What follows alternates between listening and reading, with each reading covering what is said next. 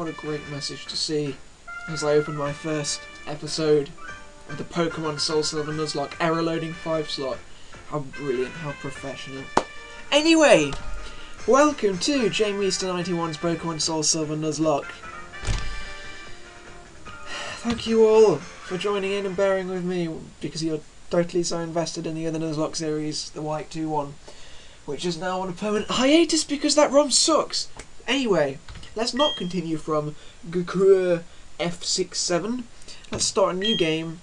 That was just a test run to check that the ROM had everything in order and wasn't a piece of shit like the other one. So yeah, what happened with White 2? Oh, there's so much shit. Like, if you look at it again, I wasn't getting any XP from anything. What was that even about? And just stupid crap was happening with that ROM, and it just pissed me off quite a bit. So I may come back to that eventually. I may find a better White 2 ROM. I may use my Black 2 ROM, which I think works a lot better. I have completed the game with that one, so I may come back to that. But I want to focus on this one for now.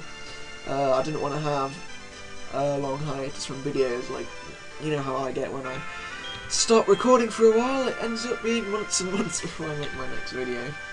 Which reminds me, I need to make an I Want to Be the Guy video. So, I'm a boy, Oak, with your swaggy gold suit. Please tell me your name. My name is Jamie, and forgive me for not being able to see this bottom screen.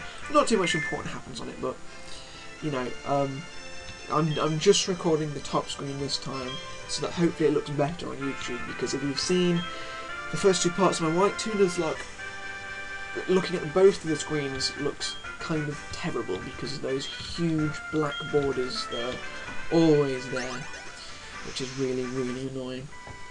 And funny thing, this is my second take of this part here, because I got to this bit and I thought, oh, hold on, why can you only see like a little bit of the screen? Why is the rest of it black? So I scrapped the entire recording, thinking it was something wrong with the ROM, and I was getting quite annoyed with that by now. The ROMs aren't too nice to me. But yeah, and then I stepped outside, and I realised it was just because I was inside the house. Silly me! Hey there, Maryland. How are you doing? And Lyra, the person you think is going to be a rival and then turns out to just be a random friend.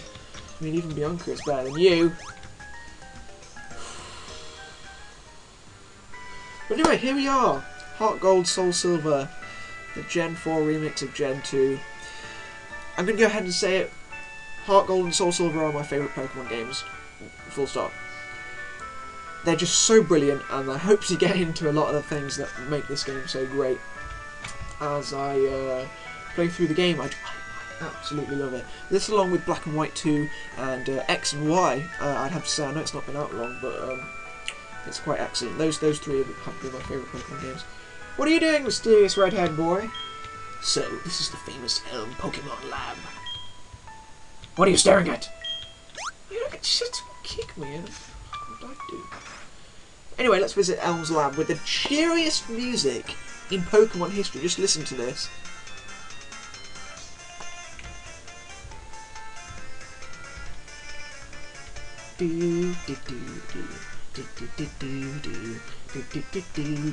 Anyway, we meet the second professor in the Pokemon series, which is kind of redundant because Oak is in this game as well, but oh well. Hi Jamie, I've been waiting for you. Do you know anything about my research? As you know, Pokemon are traded Pokeballs these days. Before the Pokeballs were invented, people used to walk with Pokemon, just like your friend Lyra does. Pokeballs are great because you can carry many Pokemon, but walking with Pokemon must have some advantages. I don't actually know what those advantages are. I haven't played this in a while, which is strange for me because I love this so much. But yeah, the big, I guess you can say, gimmick that they were flaunting with this. I don't know if you could do it in the original Gold and Silver. I think you could do it with Yellow with Pikachu, but yeah, you can walk around with your Pokemon. And it's pretty great. You get to see how they're feeling and stuff like that. I don't know if you can pick up items, like, say, a Pokemon with the ability to pick up, although they just do it automatically and use it from the inventory. I think sometimes you can talk to them and they'll give you items, which is pretty useful. So, Ellen wants us to go to Mr. Pokemon's house. He's a collector of rare Pokemon thingies. But, so I can get through the dangerous tall grass with those horrible Rattatas, I've got to pick a Pokemon. Chikorita, Totodile, or Cyndaquil. And so, it was a very, very difficult choice. Now, because it's Soul Silver, and Luigi isn't in the game, I don't know what I'm going to do that. Anyway, I don't want to pick Totodile, I've had Totodile before. So it was between Cyndaquil, which I love, it's my personal favourite of the Johto starters, and Chikorita, which would make it quite an interesting challenge, as you may know if you've played the game with the Chikorita. But it's also nice because Chikorita, I believe, is one of those wallish type Pokemon. You can Toxic Stall. I believe you can set up screens. I'm not entirely sure. So, Cyndaquil or Chikorita. To be honest, I really don't know now. Still, it's quite the challenge. But you know what? This is a Nuzlocke, and I'll be explaining the rules shortly. By the way, this is a Nuzlocke to make it as challenging and as frustrating for me as possible. I'm going to go with Chikorita. Wish me luck, because I'm going to need it. She received Chikorita from Professor Elm. That sprite looks really weird. Give it a nickname, yes. Should I give it a Hayden nickname, a la Green Dick? I don't think so, no. But to tell you the truth, I'm not sure what nickname to give it. Should we go with a Pro Jared nickname where you just make random sounds until you get something? Right, it's got a leaf on its head, so let's go with Leaf.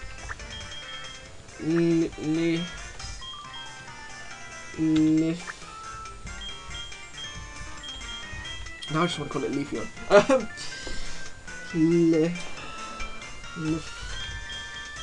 Lifor. It's like Chikorita, like Lifor. Hey, leftovers! I can call it leftovers. That's a nice name. Right.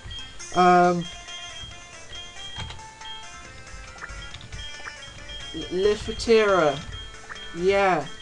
Lifatera. It's really shitty. Hey, Lifatera, welcome to the team. Yes, it is. It's just that sprite is really. The Cyndaquil one's good, and I think the Totodile one is. What is that? Look at it. It looks like it. What is that? It looks like it. I don't even know. It's like a crappy car. It's like the white bits are wheels. Does it look better when it's? No, that looks really terrible. Is that just me, or does that look absolutely awful? Anyway, give me those potions. They'll be useful. Oh wait, no, they won't, because I'm not using healing items at least until the enemy does. So if the enemy uses a healing item, I can use them too. But until then, there's no healing items. It's kind of a weird rule, but there you go. And look at Chikorita stare straight into your soul. Anyway, other rules of the Nuzlocke. So, obviously the standard rules, for those not in the know, that is, you must catch the first Pokemon you see in an area, and only that Pokemon. If it faints, that's it. That's your chance there, but you've got to wait till the next area. And the other rule, the infamous permadeath rule. If one of my Pokemon faints, it's going in the death box. The death box, a horrible graveyard of Pokemon. Apparently, if you walk with Pokemon, it'll be friendly. That's pretty cool. Why don't I show it to my mum? Yes, I've got to show it to my mum. Goodbye, Lyra. Go on, Maryland. Yeah, my inspiration to do this run, there's actually two. My first one was Pro Jared's Fire Red Nuzlocke, and that is probably the best Nuzlocke I've seen. I mean, Pro Jared is kind of a variety guy. He does reviews of lots of different, mostly modern games. And he does do some old games, but you know, mostly it's kind of modern games, like he's recently done Battlefield 4 and stuff like that. So when he was making a Nuzlocke run, I didn't expect him to. I expected him to know most stuff about the game, but he knew everything. Like, if I was playing Fire Red, I'd forget about that the physical special split didn't exist yet. But no, he knew everything, and that run was really, really cool and really funny. If you've not seen Pro Jared's Nuzlocke, then I highly, highly recommend that you go watch it. And the other inspiration, although, well, the other inspiration was kind of me making the white 2 Nuzlocke, and then, because my friend, Legend262, on YouTube, is doing a Fire Red Nuzlocke right now. And I didn't know that at the time, and I went on Skype with him, and I said, hey, I'm doing a white 2 Nuzlocke. And he said, wow, I'm doing a Fire Red Nuzlocke too. So that was pretty cool, and I don't want to stop doing a Nuzlocke when he's doing one as well. I mean, it's kind of cool that we're both doing one at the same time. Check his series out, by the way. It's pretty good. So yeah, I think he's on Mount Moon at the moment. Yeah, with his sexy birdo, Scrap Bat and Rap Rap.